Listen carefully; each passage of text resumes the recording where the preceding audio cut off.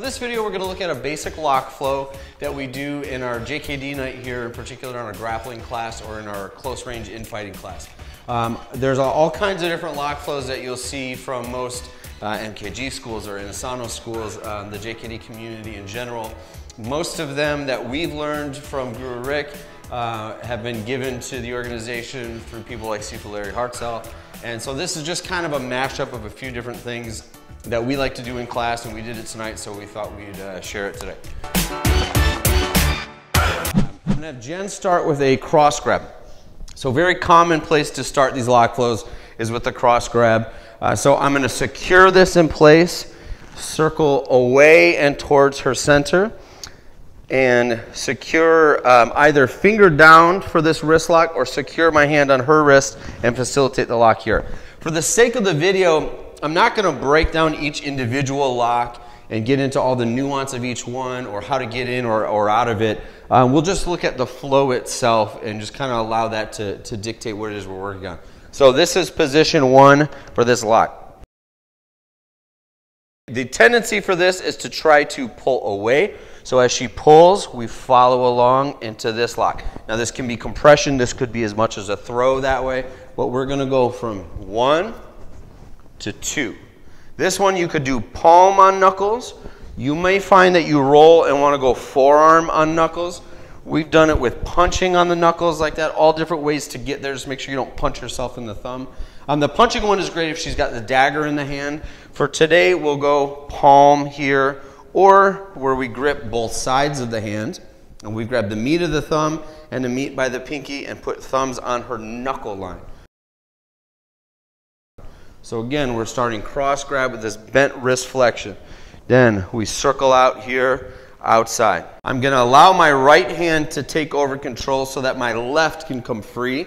You might hit or blind to distract, and then this is going to dive over. I'm going to move, keeping this secured, her hand towards my armpit so I can bring the ditch of my elbow towards hers and bring this up, right? So we've got lock points here. As this comes up, usually you would add some emphasis here by pushing the head away and or securing your own hand on your forearm. That starts to add this pretty quick. A lot of your partners, you'll find their shoulders are too tight. I'm a bit that way where they can't quite get into it. So make sure you do this slow, of course. So we've got 1, 2, left arm over, 3. Okay, now if and when we lose this, which is to say it pops out, we're going to go from there. So we're here and we lose it, so we go up. That is a wrench on the elbow, right? Her elbow is pointed down, her palm is up.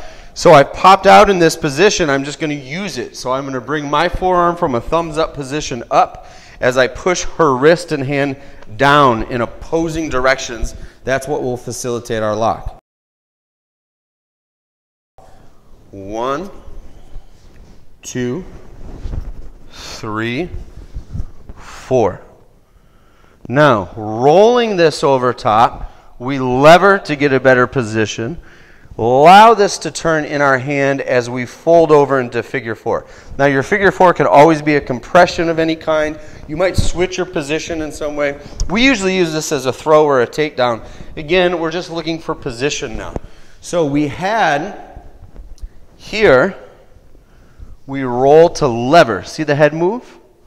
Now I bring this up as if to elbow. My thumb is in the crook of her wrist.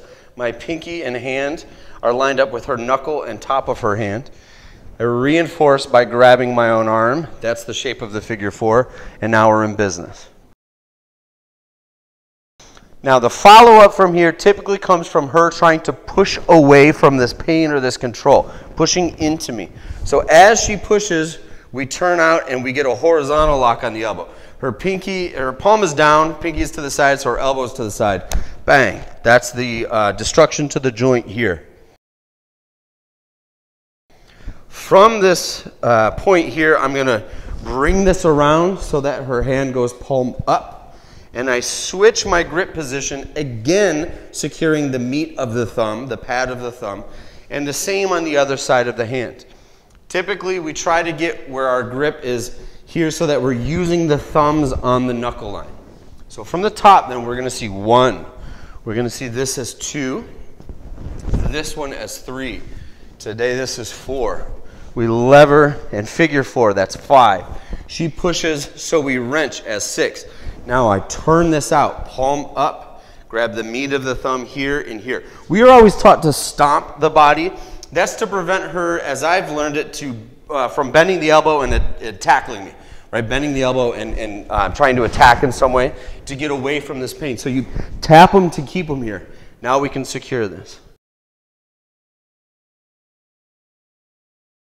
The last item for today is to now transition from the meat of the thumb with my thumb on the knuckle line to grabbing the entirety of her thumb. So I've got pad. My thumb will secure into the ditch, the groove here between her pointer finger and thumb, so that I've got all of that side of the hand in my palm. Pretty tight. Now, from here to here, I'm going to move like I'm uppercutting under her armpit to her face. Right? I can, if I need to, get a couple fingers in here to pop the inside of the elbow to help it bend, but at any rate, we move underneath like an uppercut. Now I secure this next to my body. Push away, and this classic gooseneck position or come along is where we finish for today. This is a really good place to end because it's usually then how you move them out of the space.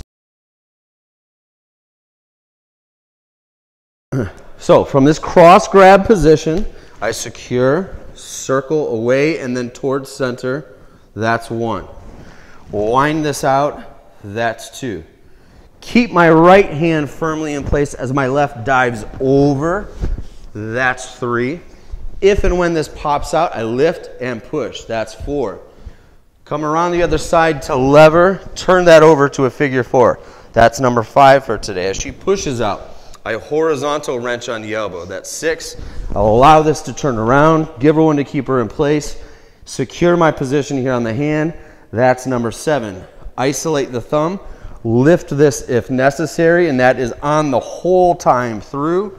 Push, go, and walk.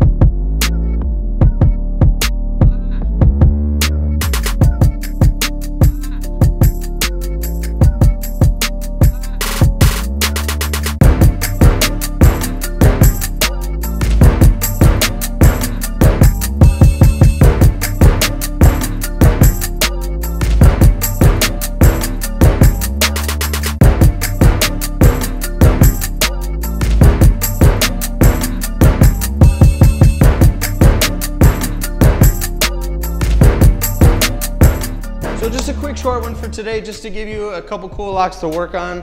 Break it apart, put those pieces back together. Allow for a little bit of dialogue together so that if they feel the pain, you know, what I like to do is stop and go, okay, where do you feel like you want to go? Like I almost put it on a little bit harder just to see what the response is and go, okay, if her response was to pull that way, maybe that's not what I'm used to. So I got to go, all right, what's a cool follow-up to that position? And then we'll build that into a flow as well. So we use this as a jumping off point. Again, break it apart, put it back together, train safe, have a good time, and thanks for watching.